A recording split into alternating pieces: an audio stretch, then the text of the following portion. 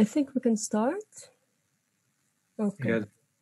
Okay, so first of all, thank you everyone for being here. My name is Lama. I'm a member of the LAU Secular Club at LAU. And today we're hosting this hopefully very exciting talk with Professor Mona Harb. So first of all, I want to introduce our guest speaker. Professor Mona Harb is the Professor of Urban Studies and Politics at the American University of Beirut and the co-founder and research director of the Beirut Urban Lab. She received her PhD in political science in 2005 at the Institut d'études politiques in Marseille. She has published numerous journal articles, a book chapter, other publications, to name a few. She is the author of LAU Hezbollah Beirut and co-author of Leisurely Islam, Negotiating Geography and Morality in Shia South Beirut. She also co-edited Refugees as City Makers. Her ongoing research investigates the public domain, local governance, urban activism, and politics. So, Professor, we're very happy to have you here, and you may start whenever you want.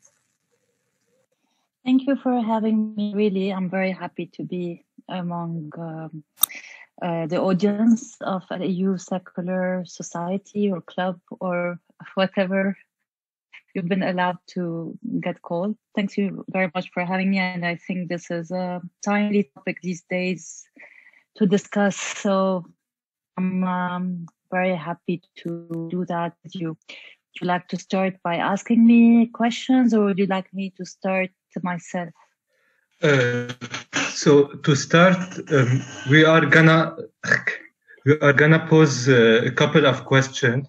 But if the audience wants to ask a couple of questions, they can write it in the chat.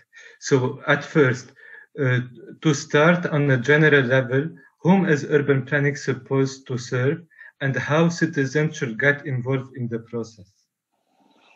Yes. So we start with a general introduction of just to make sure that we all understand urban planning the same way. A note of caution, I'm using here urban planning and urban design interchangeably. So if there are any students studying or interested in the field of urban design, we very much integrate both in our understanding and definitions of it. I mean, I do at least, but there are schools of thought that integrate them as well.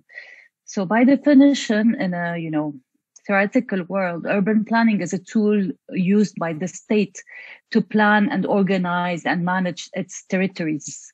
And it's been developed with the birth of the modern state as this device through which the state can control its territory, plan it, even dominate it, control society in its possible mobilizations against it.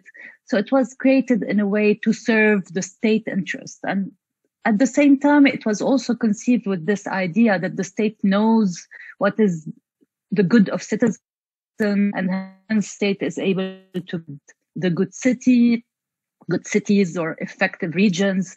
And hence planning is there as a tool, as a device to help organize the territory and protect the public good. So the state is supposedly the custodian of this public interest, the common good, the public good, and planning is there to foster that public good through creating public spaces, efficient road networks, public services, clear-cut areas that differentiate residential from commercial, from industrial. So this is really the idea behind it. Over time, and I'm going very quickly over a very, very thick and long and complex history, of course, over time, the role of the state changed, and we can observe a major shift in the 1980s with the birth of neoliberalism and the transformation of the role of the state from a welfare state towards a state that enables markets and help markets operate better, where planning became more and more of a decentralized tool that the state delegated to its regional governments and its local governments or its federal government, depending on the political structure. And planning became a tool often exercised by city governments, regional governments that have a big city planning office, planners, designers that operate there, that work also very closely with the private sector through public-private partnerships, and that aims at improving territory at the level of a region or a metropolitan area or a city, depending on the scale, through a variety of urban planning and urban design tools, and with, interestingly, devices that also include the population in decision-making processes. So this differs from a context to the other. Sometimes participation is required, sometimes it's more consultative, but there is an effort to try to think about planning in conjunction with the people it must serve. So that's, if you want, a broad overview of what it's supposed to be, what it's supposed to do. Of course, there's a lot of variations that are related to economic, political, and historical context. But if you're interested, we can go back to it later.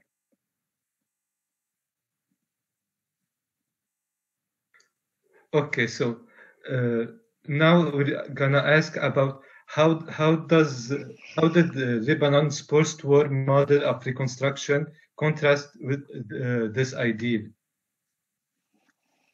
Well, as you can expect, let's remind ourselves that we are a colonized country that is born out of a lot of regional and international conflicts. So we're very much a nation state that's born with an inherited idea of planning in relation to the French mandate.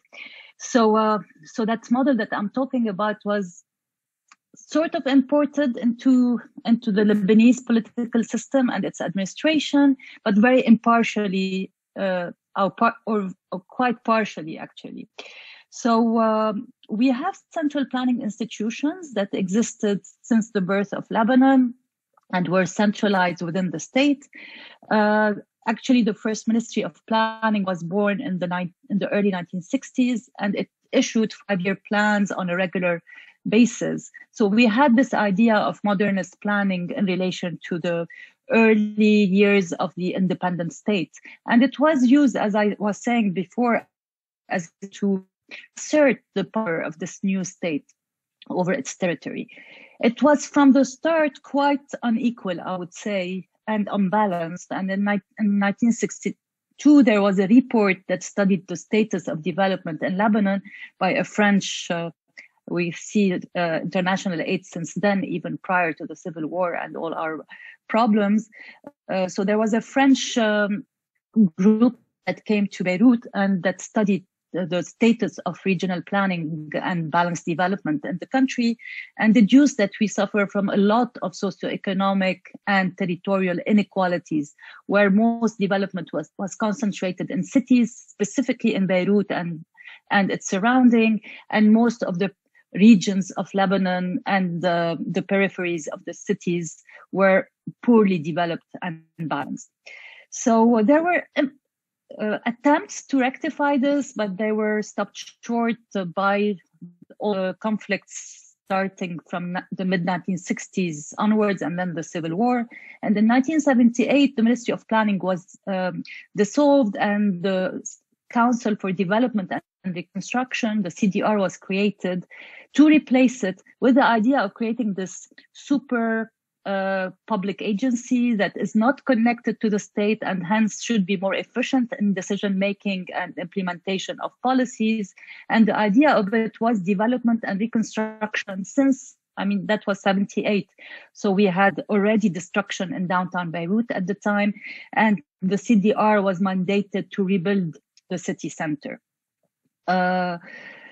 CDR was also mandated with coming out with a plan for the whole territory of Lebanon, which only sees the light in the late 2000s, in 2009, with the Schéma Directeur pour redéveloppement, le schéma directeur d'aménagement du territoire libanais, de SDATL, the Lebanese land use plan, as it's commonly referred to. So it takes, as you see, like decades for it to happen. So the CDR stands after the civil war as of the 1990s as the main planning unit at the central level. It ends up doing much less spatial planning as the Ministry of Planning used to do. And what it focuses on is much more infrastructural development, contracting projects to contractors and to big contractors and firms that build our highways, our bridges, our connecting infrastructure, dams when they are built. All the big engineering infrastructure goes through the CDR. So that's a first planning agent that operates more as I would say, an engineer infrastructural agent rather than a spatial planner by definition. Then also happen via the Director General of Urbanism, the DGU, مديرية التنظيم المدني, which is part of the Ministry of Public Works. In this ministry, the DGU is supposed to develop master plans at the scale of municipal territories and regions, but it is very poorly staffed. It doesn't have enough human resources to do that. It's like other public agencies with very limited resources. So its impact on the ground is quite limited.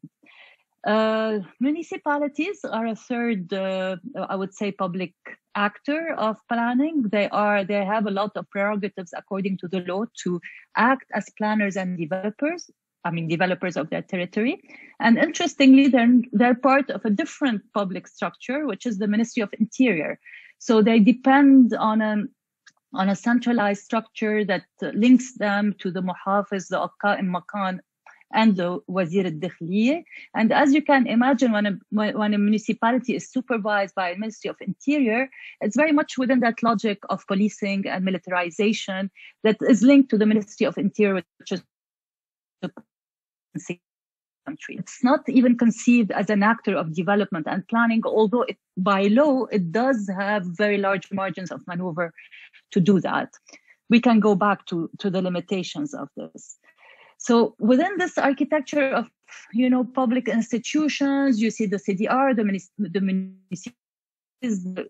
the Director General of Urbanism, and then have functions like the environment, which goes in the Ministry of Environment, water goes in another ministry. So all these planning functions are quite fragmented among a multitude of public institutions, and it becomes quite hard to have a coordinating body of these efforts. You start seeing how the problem is very much a problem of planning institutions and governance, as we call it. And we see how this is I would say, represented by one flagship project from the post-Civil War era, which is the Solidaire project. So the Solidaire project emerges in the early 1990s as a project that's celebrated as it's going to change the face of Lebanon after the end of the civil war. And interestingly, it's not part of any of those institutions that I mentioned. A special institutional setup is created for it by the Lebanese government and the parliament, which is a private real estate company with specific prerogatives, even more than the real estate company that we have in the urbanism law. So it's created as a special real estate company.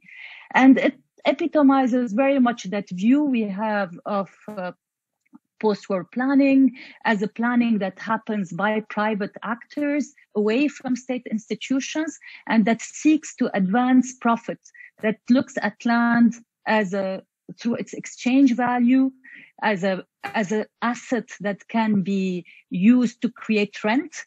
And that economic model that we all are suffering from today, an economic model that is not based on productive sectors, is also very much seen in this project, where you see how Solidaire makes of land and real estate speculation a source of profiteering. And we're talking evidently profiteering for the few, for the political class, the business class, the banks from which capital is circulating, the real estate developers who are able to contribute to this project, the architects, the star architects specifically, the big firms that are able to invest in such projects. So you see all the, the issues that we hear about today, what has been termed the oligarchy, the kleptocrats.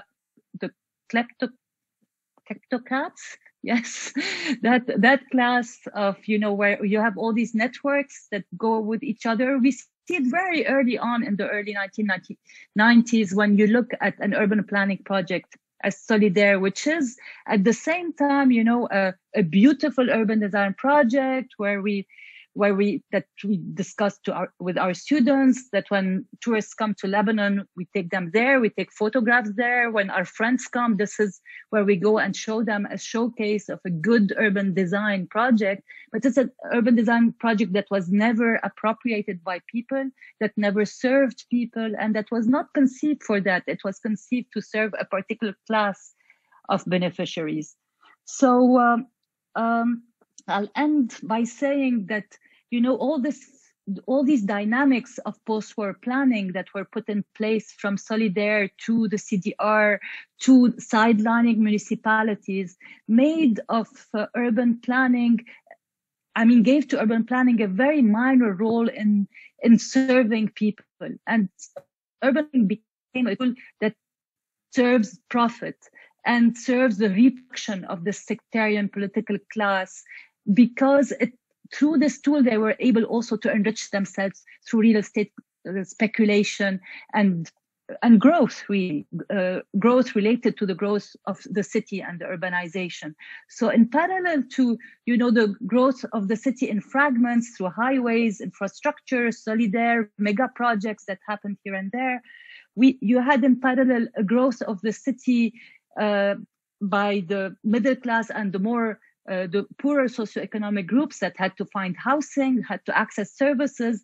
And the only way for them to do that was to do it in what we call informal ways. Where do you find a decent, affordable housing unit if you want to come and work in the city? You'll find it in informal settlements or next to informal settlements or close to refugee camps or in the poorest areas of the city where you have dense urban neighborhoods inhabited by working class. So urbanization grew, informalization grew, sprawl grew, our mountains, our hills started being built in very sloppy ways with no architecture, no urban planning, no service delivery. This is how we have all these so-called suburbs and peripheries of the city from Dawhit Aramoun up to Tailib and Rabi, with the different classes of suburbs depending on prices of land and real estate developers and profiles of inhabitants. But metropolitan Beirut grew without any provision for public transportation, for soft mobility. So numbers of cars multiplied. The only way to connect where we work and where we live was through the private car. We had a congested city that grew out of that. No one was thinking public space. Very few provision for public space were being offered. So no public space also to serve this growth. We also had dismal investment in infrastructure. As you all know, our streets are not well organized, no electricity, no water provision, no sewage system provision, a lot of privatization in the process, where the coastline gets privatized to accommodate for private tourist resorts, public beaches get sealed, an extraction of public resources happen.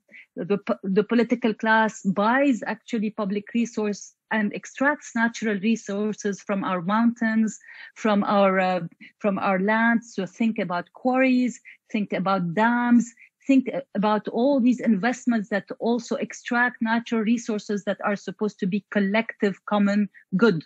So we're in a situation where we're so far from the model I explained at first, where we don't have at all a state, a political class, a public system that protects the public good.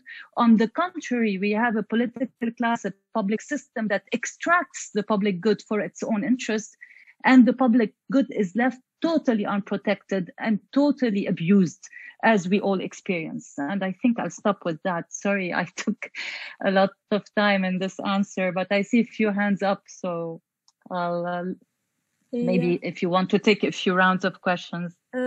Yes, we can take a few rounds of questions, but to wrap your this beautiful answer up. So basically, you touched upon the agents that were shaping the urban development in Beirut. And you also touched upon how the sectarian system really had a great part in creating an unjust city where a big schism is found in the social structure between the people of our city and society. You also touched upon Solidaire and how its privatized nature really amplified this schism and took out the role of any public power in order to reshape and rebuild the city. Before we take the two questions, I just want to ask about, did people at the birth of Solidaire, did they try to resist this neoliberalization? And did they attempt to change this city to profit model into a city for people? Did they try to resist? Did they try to, yeah. Yeah, this is a very good question, because we need to salute all the people who resisted Solidaire. They're often forgotten because Solidaire is here, and we forgot that actually people tried to fight it. Yeah, we'll just focus on actually the urbanists who are, I think people you're probably familiar with. Jad Thabit, the current president of the Order of Engineers and Architects, was one of them. There was also another urban sociologist named Nabil Bayhoum. These were sort of the, if you want, the leading urbanists and activists that stood loudly against Solidaire. There was also Asim Saleh, who used to be of the engineers and who passed away a few years ago, and George Karam, the famous economist that you may have heard of, and that resisted a lot of post-war economic policies. So these four, I'm citing them because they wrote books in Arabic, again, each one from their own position in sociology, urbanism, economics, and architecture, against the project, and they held press conference and marches and protests, and they wrote newspapers to denounce the project and the way it was happening. So they tried to lobby, to advocate against it. But I would say the force of that project, with the presence of Rafiq Hariri, who was like a superman savior of Lebanon after the post-war, it was impossible to stop this project. Even, I mean, people lost their assets in Solidaire. Some people died out of this because they lost their life savings, their homes, or the few pounds that they were invested in the land there. Some people named Solidaire one of the biggest scandals of post-war reconstruction. So there was resistance definitely against it, and people spoke against it. But at the end of the day, when our parliamentarians went to the parliament and voted for that special law, it passed in majority, and everyone who were, even the ones who were supposed to protect the rights of the residents of the original downtown of Beirut, they were not heard and they were not protected. So there was mobilization, but that mobilization did not translate into much on the ground. There were very minor shifts to the master plan of Solidaire. If you're interested in reading more about it, anyone here, I highly recommend the PhD thesis of Hadi Makarim, who gives a detailed story of the making of the Solidaire project and its political economy. So it tells also the story of these opposition groups. Mm-hmm. Okay. Thank you. Before taking question, can you explain briefly what did Solidaire do, like their process and their economic? Yeah. Solidaire came over, what was referred to not even as a downtown, as Balad, the central part of the city. It defined actually a boundary to it. It drew a boundary around it and decided that this is its area.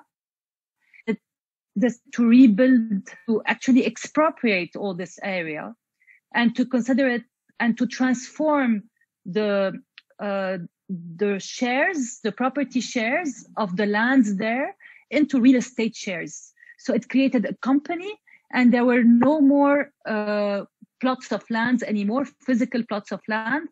Every owner of a land there became a shareholder. And to create that company, Solidaire estimated the land at its price in the 1990 at the time. So you imagine a completely destroyed downtown where there's no life, the no man's land that it was then. It was a demarcation. I mean, it was the central part of the demarcation area that divided West Beirut from East Beirut. So the price of the land there was very low after the end of the civil war. So they expropriated the land and provided share compensations to the landowners and nothing to the tenants. And they declared that this is the way the reconstruction is going to happen. It will happen to the real estate company, and shareholders will get profit once the shares will be traded at the market.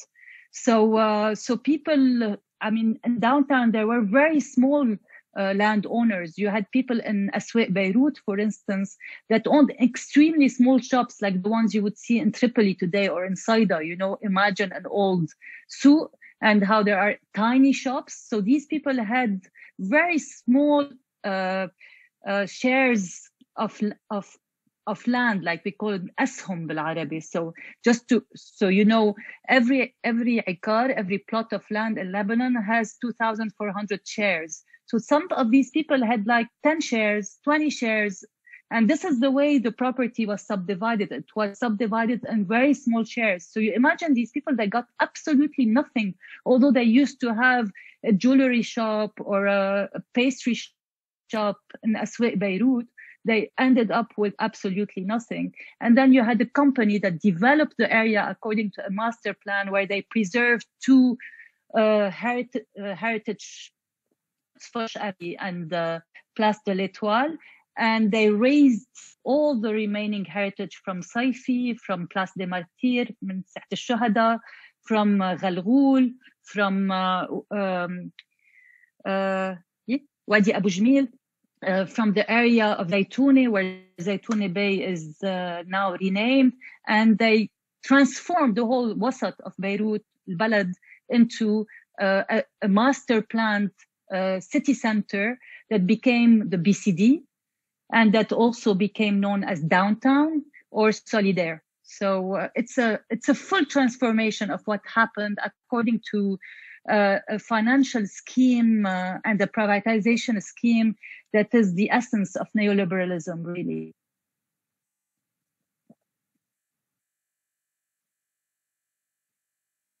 I can go on, but I don't want to just make it a session on Solidaire, I'm sure. Maybe we can take questions now from maybe from Ali. Yes, hello, can you hear me? Yes. Mm-hmm. Okay, so you touched upon a topic that I'm very interested in regarding public transportation, especially seeing how inefficient our system is and corrupted it is by the political class. I know that we used to have a train system running in Lebanon, a railway system, and that this has been corrupted over time and has been decommissioned. I wanted to ask you, is it still possible, let's say the political ruling classes were removed from power and we're on the road to progress right now in development, is it possible to introduce a metro system without critically harming the current infrastructure of Lebanon? Like, how could you develop something while we're this far along the path? Is it still possible to do such a thing? Do you want me to answer directly? Yeah? Yeah, please go ahead. Okay. Yeah, great question, Ali. It is very unfortunate how, you know, we had a railway transportation system. Just last week, I was on the way to, I was in Ammi, and we were driving through Dahr al-Baydar, and I was showing my daughter the railway, traces down from Dahr al-Baydar. You can still see them, and it really hurts when you see what it used to be. Like you had a train connecting Beirut to Damascus, or a train connecting Beirut to Tripoli. You could imagine what it was like. For your question, I definitely think it's possible. Most of the urban planning problems in Lebanon today have solutions, technical solutions, engineering solutions, infrastructural solutions, spatial solutions, and we have the expertise for this. The problem is really that you want, as you were saying, if we have tomorrow, by some miracle, a political class that wants to work for the needs of the people and wants to serve the people and the public interest, there are ways that one can think of to solve the technical issues and the engineering issues related to a public transportation system. A lot of what was built along the railway is also illegal. So you would imagine that if you want to rebuild a state, if you want to reform a state, if you want to rebuild a country, the first thing I would do is to remove the illegal structures that are impeding on public land. And it takes a bold state, a strong state to do that. But this is what it is required. You cannot leave these infractions on public land and plan. It's impossible. You cannot keep any infractions on the railway road. And if, there's, meanwhile, a residential development or a mixed-use development that emerged, which is very difficult to remove, you find ways to go around it. You compensate people, you relocate them, you remove the railway around it, you find alternative routes. There are always solutions to these sort of technical problems. Okay, thank you. I have more questions, but I want to let other people talk first and then I'll ask. Thank you, Ali. Thank you, Ali. Now maybe we can take the question from Lean. Hello, can you hear me?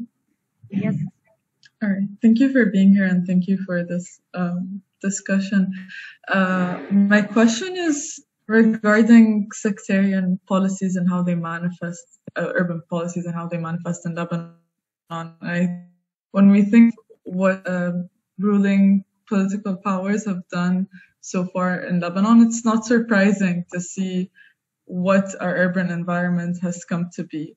But my question is more regarding solutions, I think, or steps that we can start to take in order to deal with the situation as is.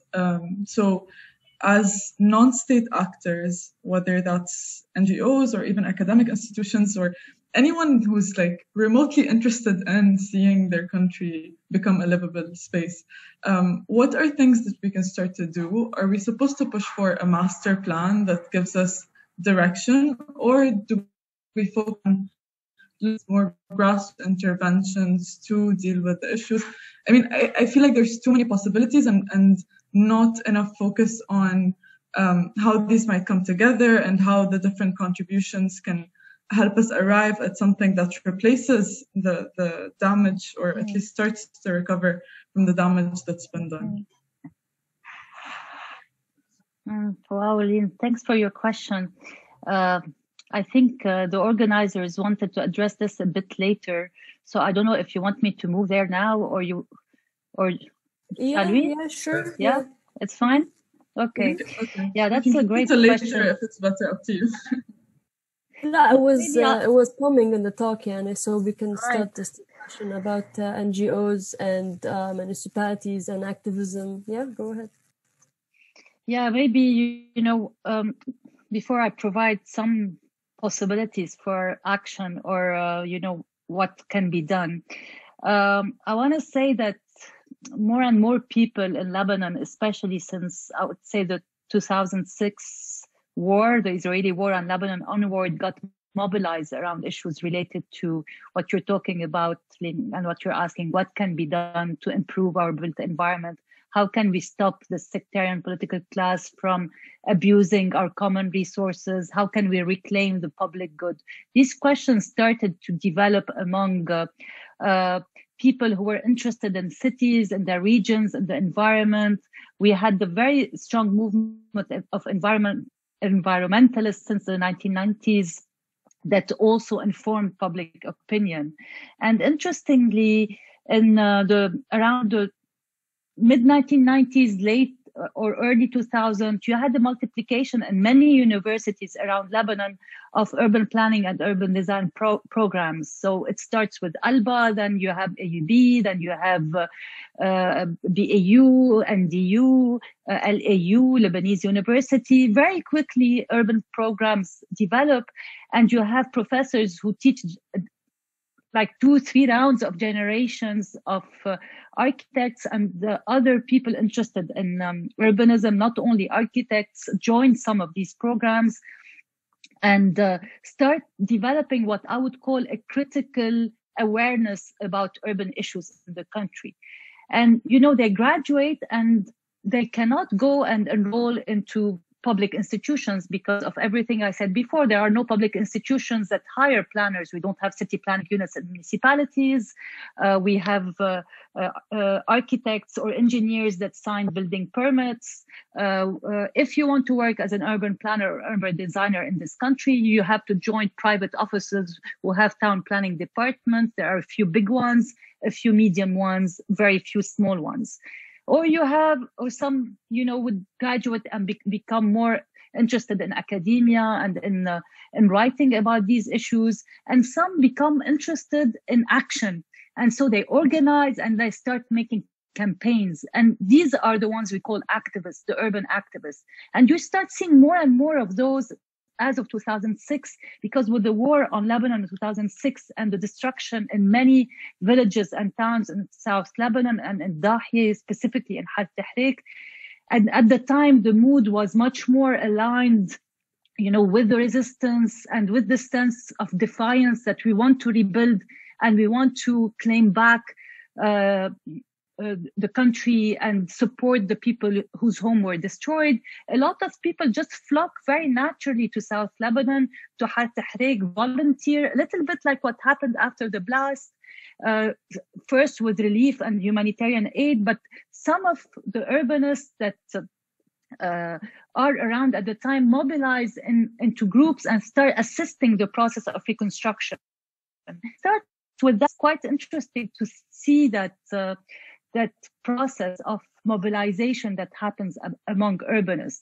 At the same time, you have people who start becoming interested not only in post-war reconstruction, but in reclaiming public space. So you have the NGO Nahnu that starts its campaign to reopen the Hirsh Beirut Park. And then in parallel, we start hearing rumors that dilapidated is going to be developed into a touristic project. And you have a campaign that starts very spontaneously, but by people who want to protect dilapidated from this tourist project and who develop very interesting ways of mobilizing against a speculative project.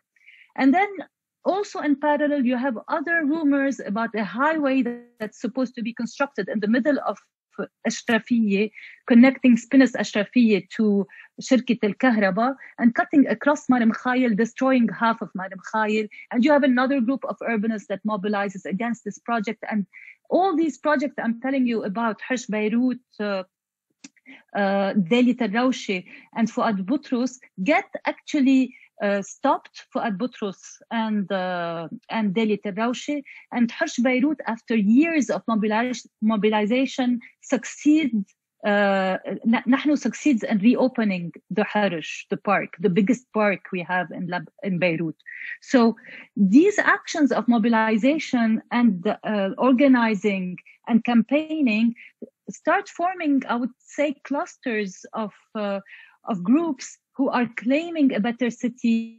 Even in parallel to that, and that's for Ali, who's interested in public transportation, you also have groups working on promoting soft mobility and public transportation, others mobilized on heritage and how to protect the heritage of our cities and to prevent gentrification. Still other groups working on affordable housing and how to maintain the right to the city by staying in the city and being able to access homes that at affordable rates in the city. So all these topics that are all related to urban planning start emerging and consolidating and pressuring the public agencies, the public institutions to serve, again, people's needs, not petty private interest of the political elite. So you have a wide variety of output here. Sometimes it works, like in the case of Fuad Boutros. Sometimes it fails, like in the case of the Eden Bay Hotel, where mobilization even reached to a stage where we had a legal decision by a judge to prevent the construction of the hotel, but it still gets constructed against the judgment of a judge, against the decision of the judge. So we have these main variations depending on the content, the actors involved, the stakes, the power structure, the power map of people in charge, but things start to change. And I think, you probably are all aware of the amazing campaign led by Saif Bisri that led to the cancellation of the project, of the funding of the project by the World Bank, which is another major win in these stories of mobilization. So what is there to be done, in my humble opinion? More organizing, more mobilization, more pressure, more advocacy. We cannot do without those. But at the same time, what's quite interesting is also the experience of Beirut Madinati and running for municipal elections that's worth noting.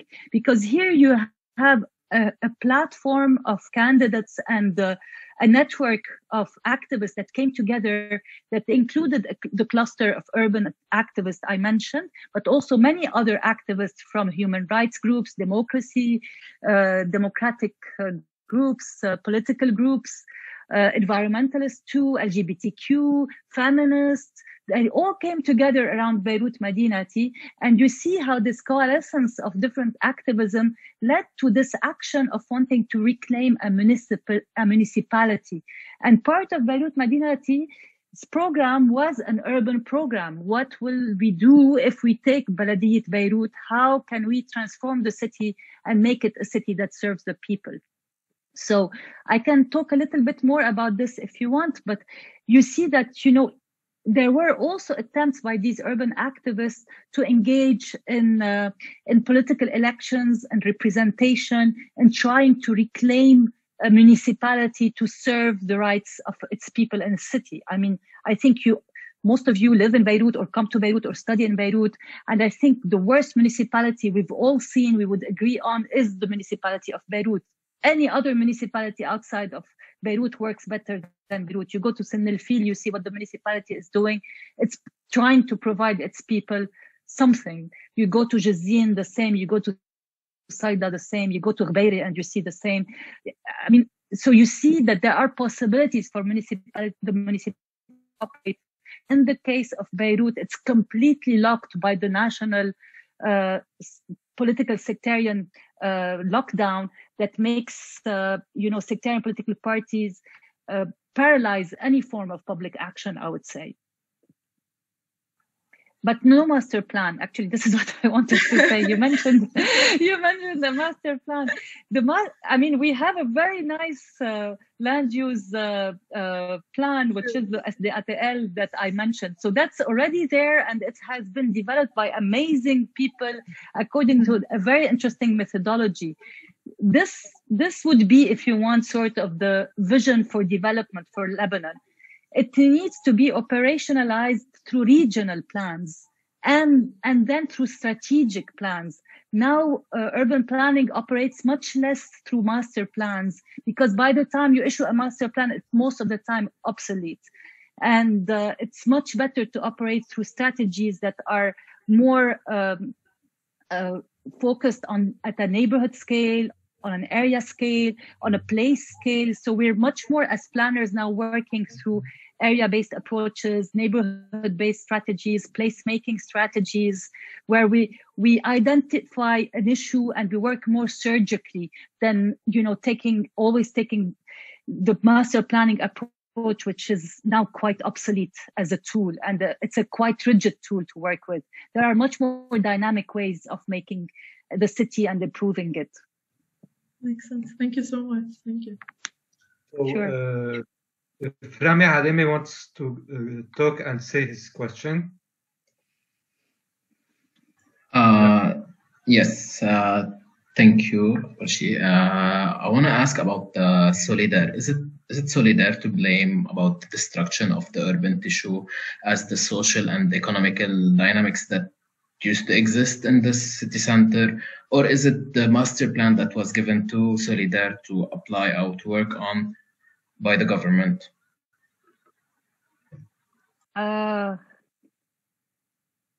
Solidar was assigned the task of developing the master plan. So there's no responsibility for the government delegated all responsibility for development and reconstructing downtown Beirut to Solidar, which commissioned architects and urbanists to develop a master plan. So their responsibility for destruction is full, yes, fully responsible. They're fully to blame. Okay. And we should hold them accountable. That's another thing that I think is important to keep in mind, that yes, they're fully to blame and they should be held accountable. For sure. Thank you for your answer. But I want to go just a bit back. Since we started talking about mobilization and urban activism, we can continue with a couple of questions and leave the remaining time after for the audience questions. So you touched on the topic of NGOs and civil society and the Beirut Madinati campaign meant to read the institutions themselves. You went into details about the campaign specifically, but can we talk generally about the role of municipalities in urban planning and what's the importance of decentralization in planning and governance? Yes, thank you. That's a very good question.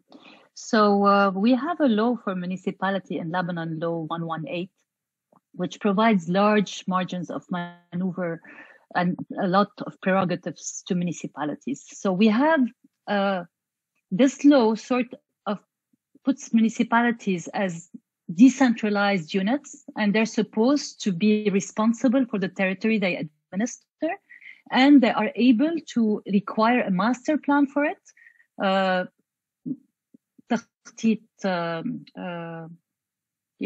مخطط توجيهي عام وخاص, and for that they can go to the DGU, to the Director General of Urbanism, and ask it to have a master plan for them. They can also, if they have resources to do it, or if they secure resources to do it, commission someone to do a master plan for them. They can partner with institutions in Lebanon or abroad to do this type of work, to make an assessment of their territory, for instance, and to find ways to improve their territory at the spatial level, at the urban level. So they can do all of this. They mainly operate through collecting taxes, and this is a limitation of their work. They cannot levy new taxes. They are bound by the taxes imposed on them by the law. So depending on where they're situated geographically, these taxes would vary, because one of the most important taxes as a source of revenue for them is the tax on the that comes from building permits, from building actually, and from the commercial establishments and the tourist establishments in their sites. So if you are in a municipality that has a lot of restaurants and hotels and an active leisure sector, you'll get more taxes than a small municipality that's much more tranquil and it doesn't have these services. So in practice, today in Lebanon, we have more than 1,000 municipalities, which is huge for the small size of the country. Most of these municipalities, so maybe only 50 of the 1,000 are actually able to operate their roles because they're larger municipalities with some revenues. Part of the revenues of the municipality also comes from the central state, that these are what we call transfers. But given the central, I mean, that's a very complex setup that would need a different session to be discussed, that issue of fiscality of the municipality. These transfers of the state never come to the municipality as they should. They are very erratic. Sometimes there are transfers, sometimes they're not, and municipalities do not always know what to expect. So I don't take a lot of time explaining that. What we can say is that we have on paper a relatively decentralized system of governance, but in practice, we have a system of governance that actually re-centralizes power in the hands of the central state. So we have much more deconcentrated municipalities, what we call like municipalities that serve the central state, rather than municipalities that operate as development and planning units. There was a decentralization law that was supposed to give much more power and fiscal power to municipalities, and that's also supposed to create regional councils. So we'll have a middle tier of government in Lebanon. So we would have Baladiyeh and then Majlis Qada, a regional council that would take care also of planning and that would allow the national master plan we have to be operationalized at the level of the Qada and then the municipality. So that decentralization law was studied by a committee for years. It was debated for additional years in the parliament, and it was never put on the agenda of the parliament to be voted upon. So all the labor that was invested in that committee and the development of this law, like many other laws, has been put to the side. So we are in a situation where, on one hand, you feel municipalities offer interesting opportunities for development and for also mobilization, and you could see that if more, independent collectives and organized groups with secular mindsets or mindsets that are more focused on people needs and less on profit, and that are not connected to the oligarchy, would take municipalities, you could see that as an interesting experiment. And this was tried in 2016 by a number of platforms. In addition to Beirut Madinati, there was Baalbek Madinati and Nabatieh Madinati and other independents that run for elections. And sometimes they managed to take some seats in municipal councils. It was more successful, I think, these attempts, even in terms of pure scores, not necessarily in terms of seats, than what we saw in the legislative elections. So you do feel that the local level could be interesting to invest in. But given the electoral laws in Lebanon, given the fact that most of us do not vote where we live, we have to go back to the village where our grandparents were born to live. And if I'm married to someone from another village, I'll have to go and vote in their village or town or city. As long as we have this electoral architecture that is controlled by this very oligarchy, the whole ability to think about municipalities as opportunities for political change, for me, I used to believe in it much more a few years ago, but now I have much more doubts about its possibility. Well, this doesn't mean we shouldn't try, but I mean, we're more alert to the limitations this poses. Thank you. Yes, thank you. Frim Trabulsi would want to talk. Hi, hello. First of all, thank you so much for all this very, very interesting information. Urban planning is actually has become a recent passion of mine. I read your urban securitization paper with Dr. Mona Harb, and that completely inspired me to seek to pursue a master's degree in urban development and management. So thank you for that. My question is, do you think that redesigning the urban plan of Beirut is a necessary first step to be taken in order to change the atmosphere of the city that is highly tainted by intense urban securitization, a lack of feeling of inclusivity by the different communities of the city and of this country? And yeah. So which urban plan are you referring to? Our master plan dates to the 60s or something. We don't even have a master plan. It's more of a zoning plan. Whatever one then is understood to be the Beirut urban plan that we exist in today. Yeah, it's actually a good question because it allows me to say that there's no real urban plan. What we have is a zoning plan, which subdivides the city in areas that to which coefficient of exploitation is associated. So it's about how many floors you can build, how many square meters on a piece of land. So it's all about, how to transform land into a profitable asset. There's nothing related to urbanism in it. So it's not even we need to change that plan. We need to I don't want to say make new ones and that's interesting to say, the municipality of Beirut did commission, again, French planners. We have a historical relationship with French planners to do what is referred to as the Plan Vert of Beirut. And they also commissioned other urbanists to do what is referred to as the soft mobility plan for the city of Beirut. Have any one of you heard of these plans here? Apart from the people I know in this list who were our students and who would know about it. Anyone heard about Plan Vert or know that we have a green plan for the city and the soft mobility plan? Yeah, well, Does it include the snake across the... The what? Does it include that solar power snake, solar panel لا snake? لا هيدا برات البلدية. No, This one is I think it's a Gibran Bassil project, this one. Yes. Yeah, this is, I remember. No, it doesn't. It stops على نهر بيروت, على limits of municipal Beirut. So these two plans, actually, if there is an advocacy campaign to implement them, our city would get improved by the quality of life, the livability standards of our everyday life would improve enormously.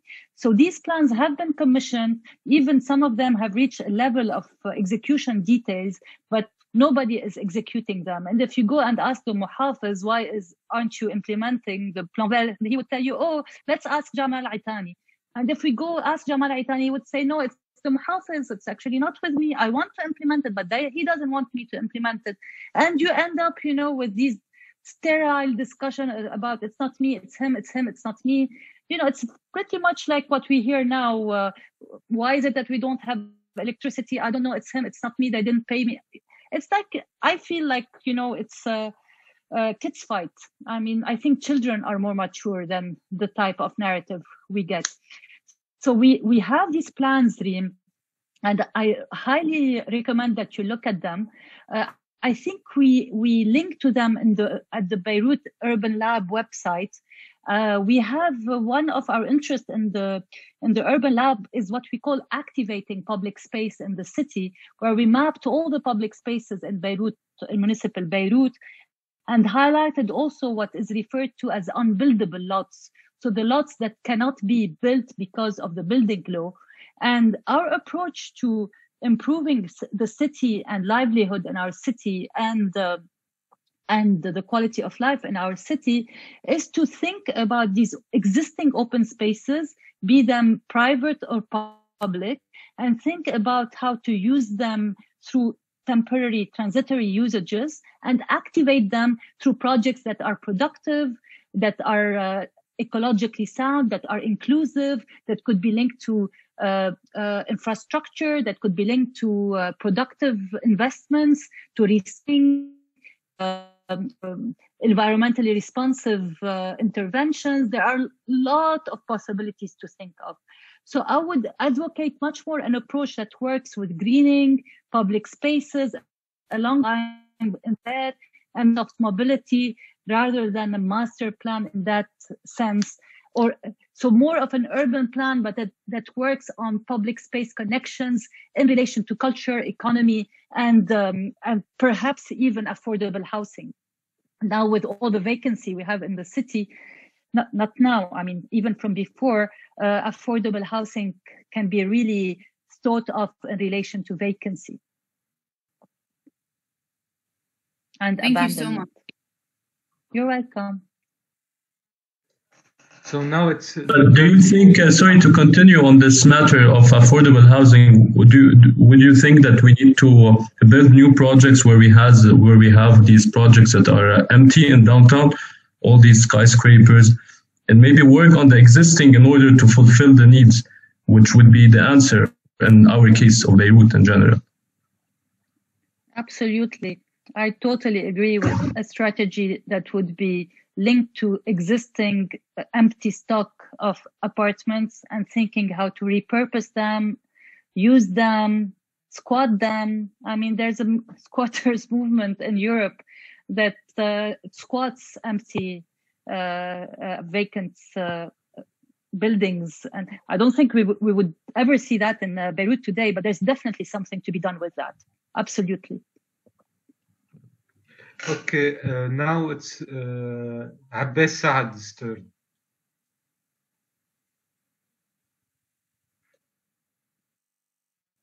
If he's not here, we'll take Felix. No, or we can read his question. No problem. The Solidar model of the confiscation of public and private property. That's him. Yes. Be implemented through the existing state planning institution. Yeah, but akid. Yes, I understand his question now. The public planning institutions have the right to expropriate private land for public use. We have this law. It's the expropriation law, istimlik. So absolutely, they can do the same. The DGU can do the same. They have plenty of tools through which we can plan. We have a relatively good urbanism law planning tools it can implement to develop and plan its territories and neighborhoods, including expropriation, istimlik, including damufaras, regrouping lots together and redividing them, including a real estate company that actually retains the rights of landowners, as well as a public agency. These are all planning tools that are devised in the planning law that we have, which is a relatively good law that provides state agencies, municipalities with a good enough set of tools to operate with if they wanted to. What we miss are more dynamic tools like strategic planning, tools that are missing from the urbanism law, and that's something that needs definitely reforming. Yes, okay. So if we can get Felix. I don't see his question in the chat file.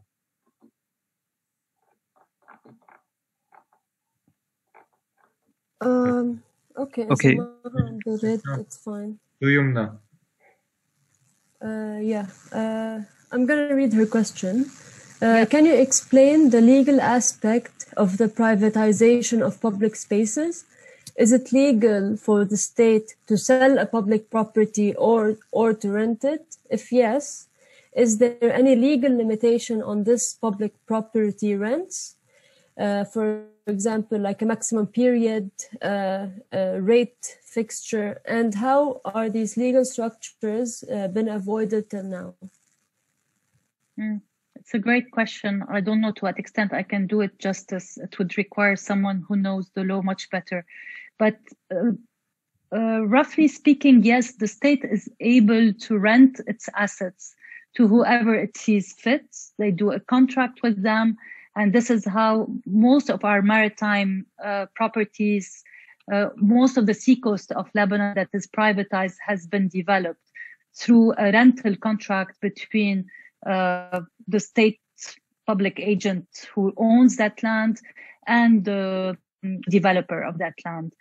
Typically, they do long-term leases that could go on for 20 years, 30 years, sometimes more. So they define that period and it's renewable. So they can renew them as well. And in exchange, they get some money out of it. So this is, I would say, not illegal. This is legal, but one could argue that it's illegitimate because these public assets are supposed to be public assets. They should be common good. And in that sense, the public who's close and who benefits from these public assets should have a say in these decisions. So legally, one could argue that the state institutions are not supposed to take these decisions without reverting back to the public who uses these public lands. Evidently, we know that this happens without any consultation, and most of the time people just realize that this public area has been privatized. With regard to sale, there are also shady operations through which public land has been sold. Delia is an example, actually. Delia used to be a mashia, and it was sold to Rafiq Hariri through an operation that's not clear at all. And if you're interested in the details of that, Abir Sa'su has written a very good article about this in Arab Studies Journal that tells the story of this confused legal setup. Most of the time, this would be accompanied by, a shady, opaque situation that one can research and identify and eventually build a case against. But it would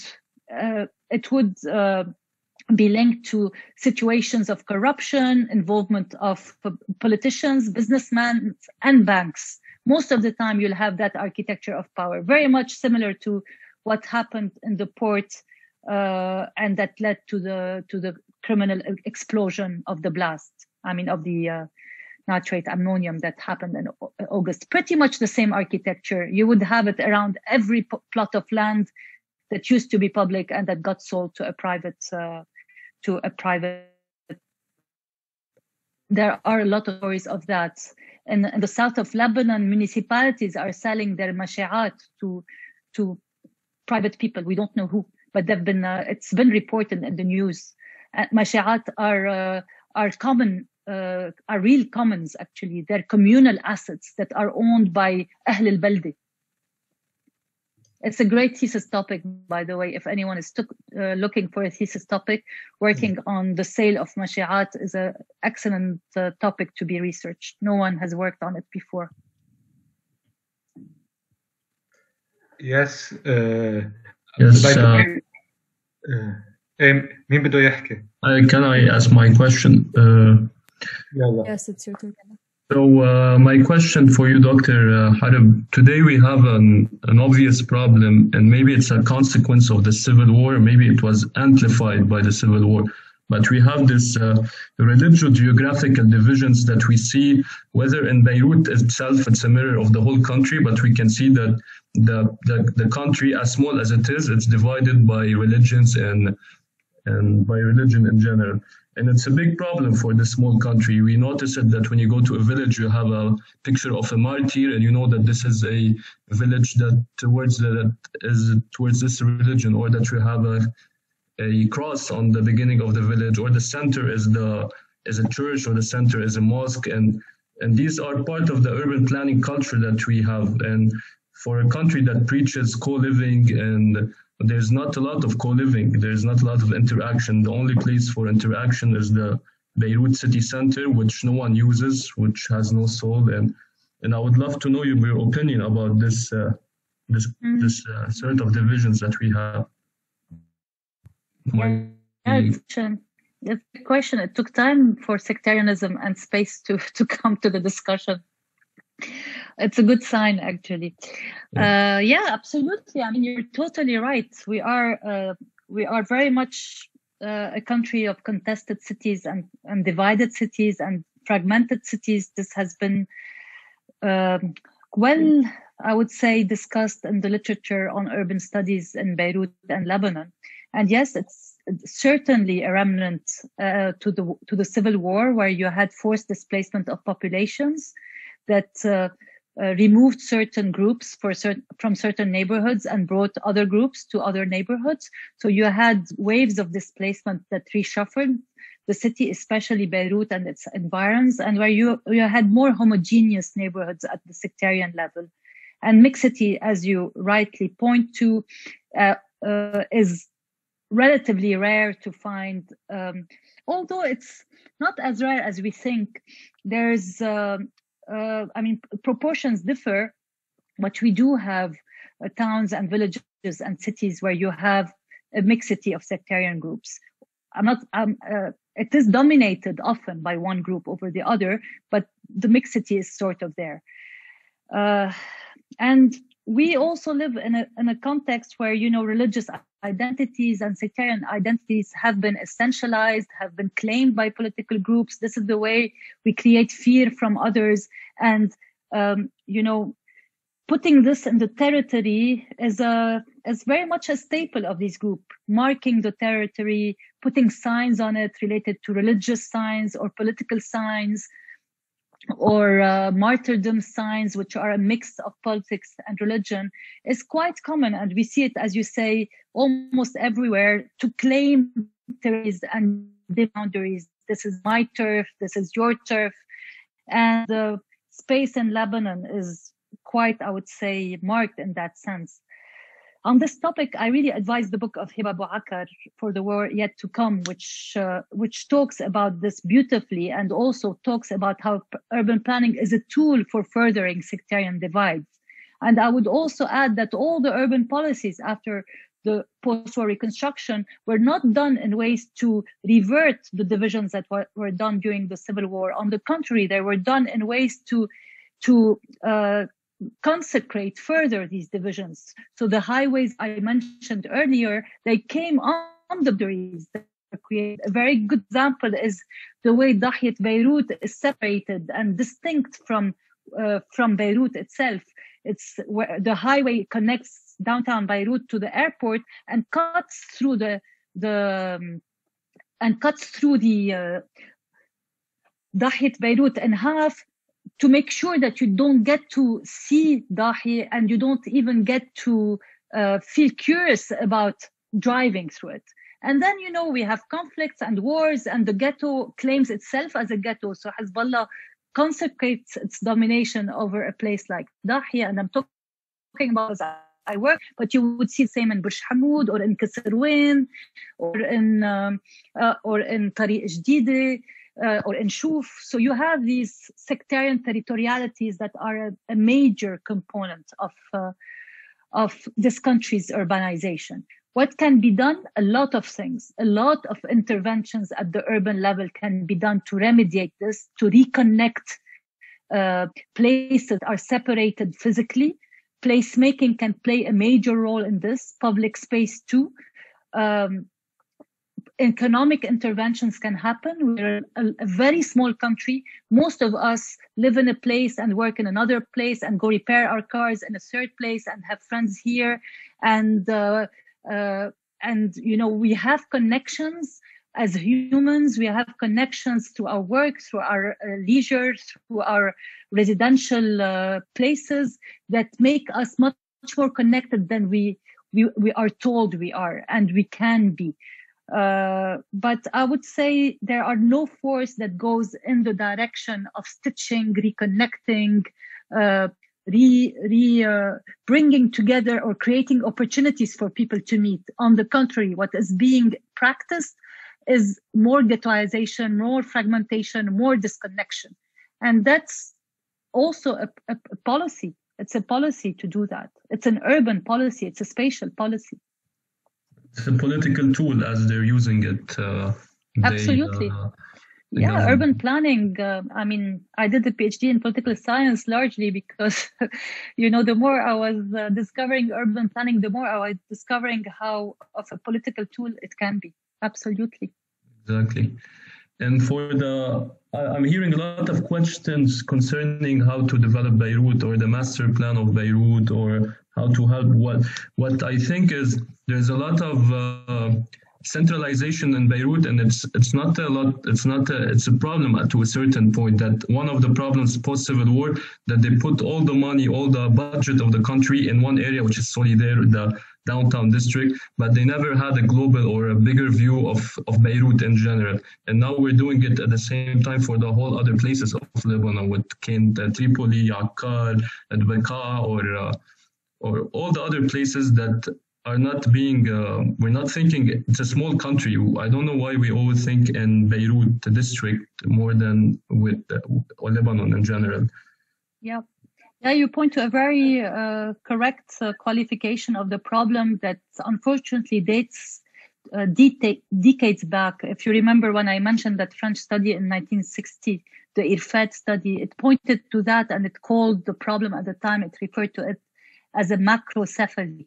Lebanon as a corpse which has too big of a head, Beirut being that head that's too big, and it pointed to it as a source of major instability in the country.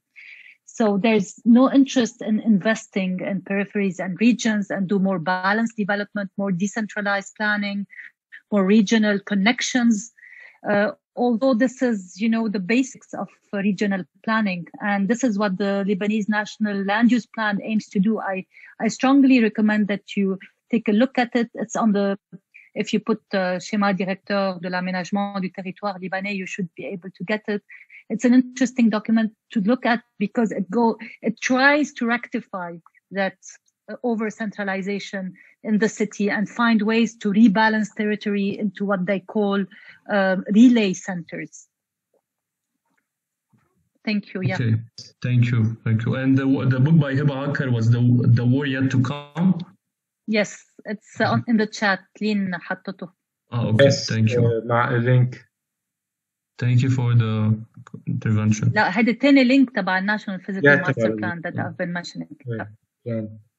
Okay, so we're gonna take one more question from Ali H.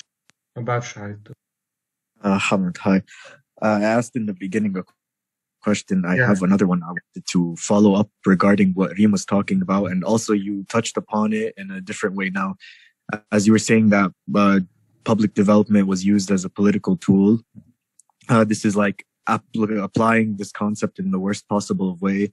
The best possible way that I know about it is through the use of what they call functional aesthetics, where the beautification of an area, like its urbanization, could enhance the area in a way beyond just like looks. They use this in Japan and in other Eastern Oriental countries where they use these musical roads that play beautiful notes if you drive over them at the proper speed. And it's well documented that beautifying a neighborhood is useful in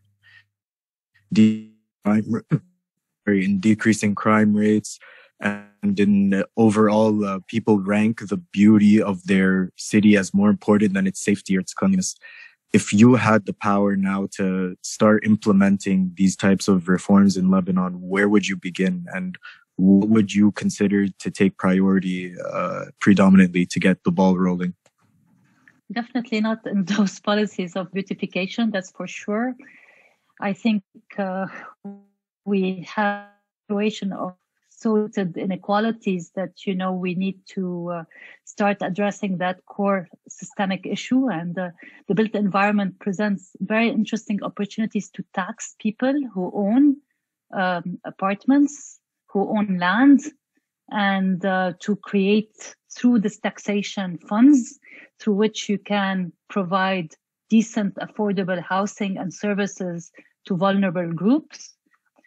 So I would start with the basic of housing, basic services, infrastructural services, livelihoods, job opportunities.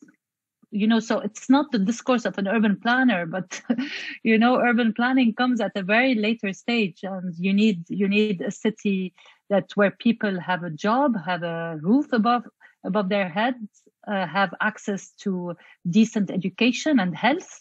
And then you can think about how to improve their quality of life. So in parallel, I do a little bit of placemaking. I make sure there's a soft mobility system that works. We cannot, I would say, single out one sector and work in it. If I want to work on housing, I have to think about jobs because they're linked. And if I want to think about both, I have to think about mobility because people need to go from their homes to their work. So it's an integrated approach that one needs to favor. And in that sense, urban planning is a very interesting tool because it brings together all these different sectors which are interdependent. You cannot just focus on one without taking care of the other.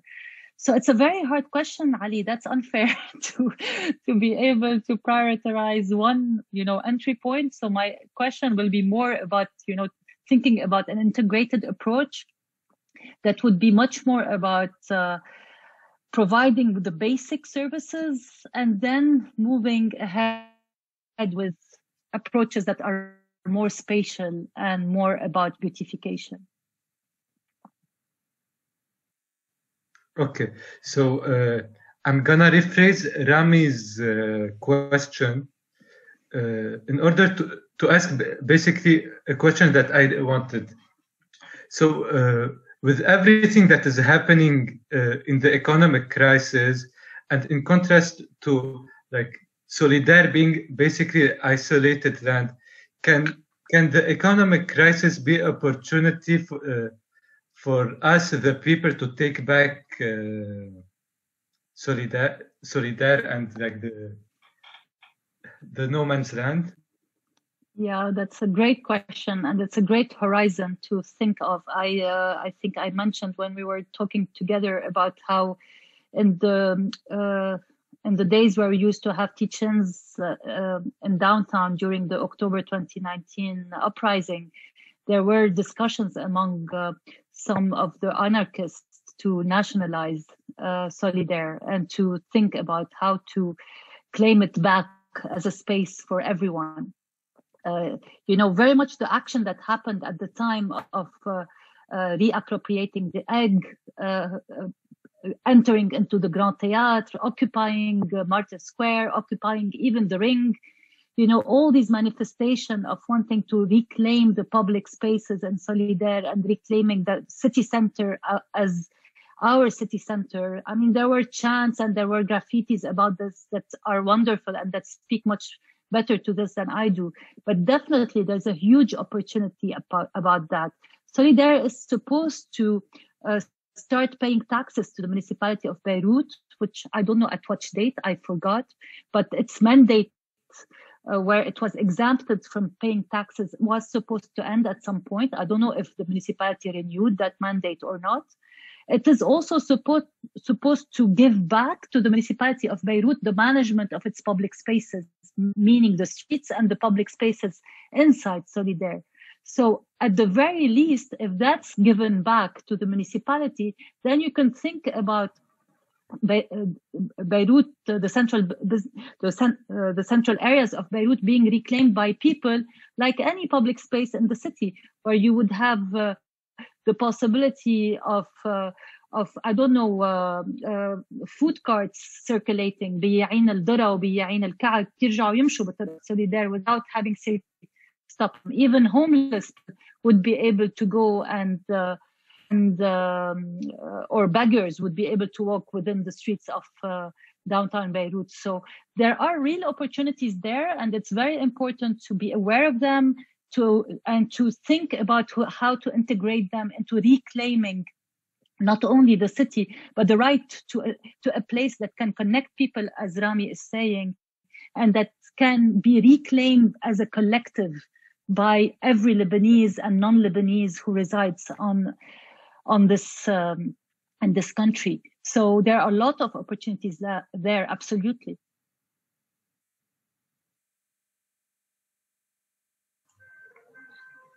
Sorry, can I say something, please? Yes. Talking about Solidar now, or the center. In the days of the master plan, there was like a gap or separation between the social life of the surrounding of the BCD and the BCD. And it shows up now that the BCD is a no man's land, or a very few social life exists in the BCD. Besides claiming the social spaces as the streets or the sehat that already exist, that now they are under the municipality administration, but the municipality, it goes back to the problem of Muhafiz Rais Baladi, because the Baladi is the legislative and the Muhafiz هو المنفذ. The investors in Solidar are the same people in the politics class. Sorry, at the same time, in Solidar are the same people in the. They are not to give the.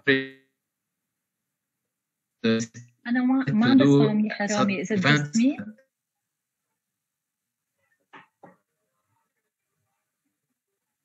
Hello. عم بيقطش كن صوتك شوي رامي. Okay, I'll say it again. Okay, the public spaces as the streets or sehat are already under the administration of the municipality, but with the conflicts of Muhafiz and the Sulta that exists, the municipality is not allowed or can't do much thing about these places as doing like events that attract different social classes, because with the influence of the investors that already in the Sulta, they won't be able to do it. So we do not to re-give the importance or the role of a central district in the city on the national level of the.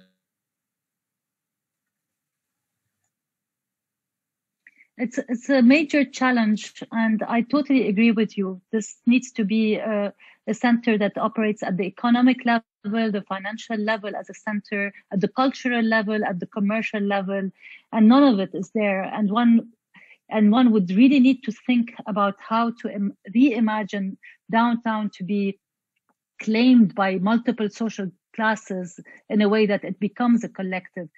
There are possibilities, of course. I mean, there are possibilities of thinking about how to recreate a street life and a commercial life that's not only exclusive and for a certain category of population. What are the possibilities to do that? How to invest in a cultural net of bring a variety of people to downtown Beirut. So not only cultural events that are, that attract a certain category of population, but that are much more inclusive in their functioning. Same thing about even affordable housing, how to rethink about the city not being this exclusive gated community that is only affordable to a very small minority of people and expats who spend very little time in these places that they have invested in. These are real questions. I think that Solidar is one of the most difficult places to be reappropriated because of its because of the way it was built and how it's it has produced in it this environment which is quite alienating to most of us, and that makes people don't feel that this is their territory, that they can appropriate it. It's a form of conceived space, if I want to use the word of Lefebvre, that has very little opportunities to be lived and appropriated and experienced. So that's a space that, if I want to be, a radicalist, that's a space that needs to be completely reconceived to be appropriated by people like we'd like to do. It's easier to do that in terms of this. Thank you for your answer. And now I think we have the final question by Yumna. It's about Zaytuna Bay as an example. She asks, when is it supposed to return to the public sector, knowing that it's rented? I don't know if you can tell us. Tell us more about the management of the area, if you know. I'm not very sure if it should be returned. I might not be aware of this. As far as I know, this is a privatized, yacht port where rich people park their boats, and they have a club at the side where they can go rest while, I don't know, waiting for their boats to be fueled or whatever. So I'm not sure it's supposed to return to the public. And they have this, where we go and walk, which is open to the public, but where we're not supposed, where we're prevented from doing a million things. So it's a public space that's very much securitized and controlled. What's interesting is that the space next to it, adjacent to Zaytuna Bay, is supposed to include a park. And that was something we really wanted to work on at the time of the uprisings. Beirut Madinati was exploring that possibility. There's a huge piece of land there, which used to be the dump of the Normal, which is a waste dump of Beirut at the time, that was reclaimed by Solidar. Solidar reclaimed 1/3 of its area from the sea. And this area of land is supposed to be a public park for the city of Beirut. And it's almost as big as Harish Beirut, I think, by surface area. And Solidar did nothing to develop it and to turn it into a park. And this information is a little known by people. If you look at the master plan of Solidar, you would see that there's a green sort of rectangle next to Zaytuna Bay, and that's the park I'm referring to. So that's supposed to go back to the public. And that's a campaign that should be in the making at some point of reclaiming these sections of Solidaire back. All the network of public spaces of Solidaire are public spaces where that are to be reclaimed by the public. There's also a heritage trail that's connected to these public spaces that are all open to the public, but they're mostly securitized, militarized, and it's really hard to use them. And not pleasant because there's nothing happening around them. There are no shops, there are nobody. Public spaces are meaningful when you have actions around them and things to look at. If they're just an empty public space, I mean, you go, you spend in there 10, 15 minutes and you move. There's nothing much to see. So yes, that would be my 2 cents about Solidaire and Zaytouni. Yes. So I will try to answer her. From what I know, Zaytouna was sold to Safa the Natrand for like 10 million. And the only two spaces that Solidaire, the only two public spaces are the garden and like the coastline of Normandy, which have this small like wave breaker and small spaces in it. And like both of them are not done. The coastline have some security problem, so but Solidaire is trying to give them because it's cheaper not to have to protect it.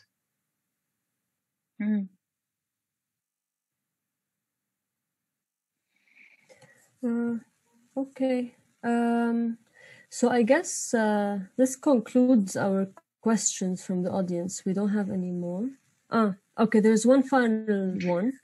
Okay, the final one. Do you think the uprisings allowed us to reclaim, even if temporarily, the restricted areas? Do you think the uprising should take more the shape of an occupation?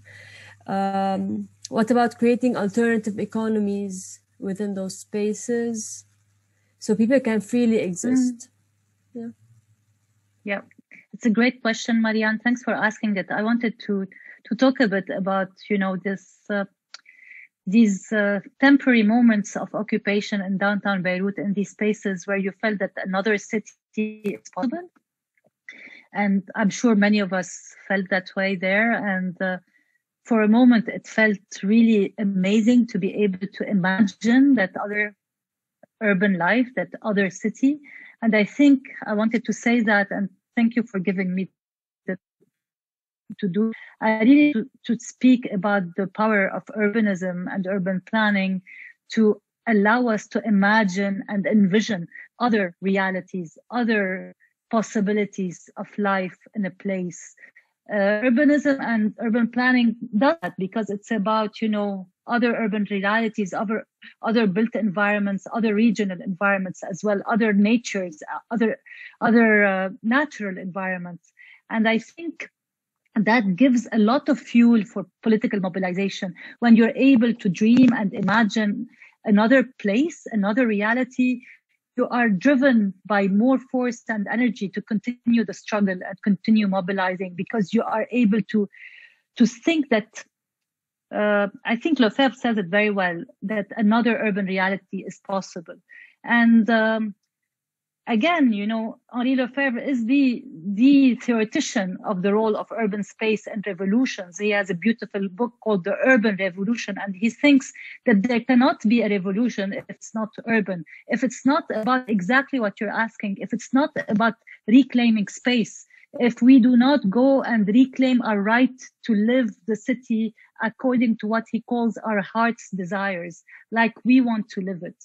And that's, the essence for him of the urban revolution. So what happens during the uprisings was very important in that sense because we enacted that desire of using the city as our hearts want, as our bodies wanted, to appropriate the space for in no relation to capital, in no relation to consumption, as you're very rightly saying, being there as a group, as a community, as a collective, talking with people we don't know about issues that matter, that are substantive. So that was extremely important in that moment of revolution. And I think this will have a repercussion on many mobilizations to come, because it was a very important, effective moment that brought a lot of people together. And when I talk about it, I become very emotional, and I'm sure a lot of people, and I thought, thank you for sending me a heart, Lara, that other people feel the same. These were moments that are anchored in our bodily experiences per se. And I really think that this is essential to repeat again and again, even if we have difficulty to do it under the present conditions of total despair and hopelessness we're living. But there will be a time when we will be able to do it again. And, maybe now the time is not to do this same thing. Currently, this is not really the device that works. Keeping organizing, keeping these conversations going, keeping supporting each other in these times of extreme, challenging collapses and crises we're living. Maybe this is, the period of time we need to endure before we re-experiment with other devices and other modalities. There are no other ways. And the urban dimension of the struggle, the spatial dimension of the struggle is an integral part of it.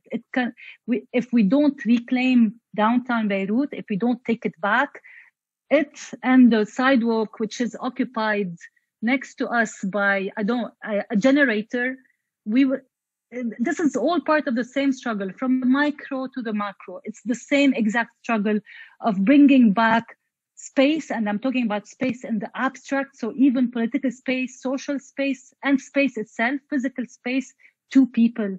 So people become the center of decision making, not a small group of people who would a political elite, self-proclaimed political elite that would decide on our behalf how we should live in the city or work or reside or move and navigate our everyday life. I don't know how clear this is all. I'm tired, I think, but I guess you got the gist of it. We did. Thank you so much. And I think this was a perfect last question for our talk today, because you talked about like this speck of hope and a call for action, which is amazing. So we want to ask you if you have any final words for us before we conclude the session, maybe. Well, just to keep up the fight and not to lose. I mean, it's hard to keep. I used to say a lot the word hope a few years ago. Now I stopped. I find it too difficult to express that, but just to be able to stay afloat these days is very important. So stay connected and give each other strength. I hope we go through this dark tunnel with the least damage possible, and we can keep the struggle and keep organizing as everyone is trying to do, I'm sure, at least around this room. So thank you very much, and let's keep it up collectively. Thank you so much, Anjad, for this amazing discussion, and thank you for having me. It was a pleasure.